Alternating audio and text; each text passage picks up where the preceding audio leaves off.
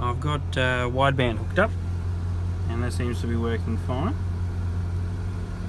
Yeah, it's funny how the display flashes on the camera. It's certainly not doing that in real time. It must just be the sync of the frames counter.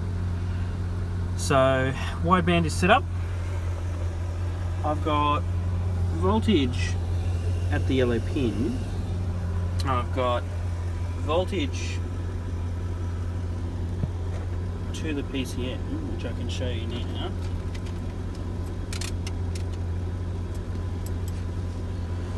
What have we got here? B10 is up on there. I'll show you I got voltage.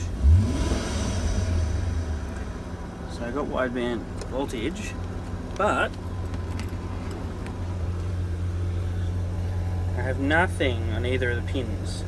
I presume there's some flag or something I have to set. I have checked in the ADX to see if there's something I need to do. I can't find any flags here. Maybe there's a protocol difference I have to change or something.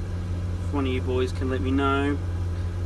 It does look like when I put a fixed value in for Barrow, I can actually get VE to work as it's supposed to, so that's pretty cool. I'll have to actually check that those values are correct and my calculations are working. But yeah, that could be pretty cool.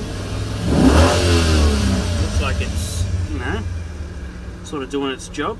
Not real good to be revving it in park, I know, but I'll get it on the roller soon. But yeah, I just can't see where even B10, hopefully this address is correct. I haven't set that. That was what was set in version 1.00.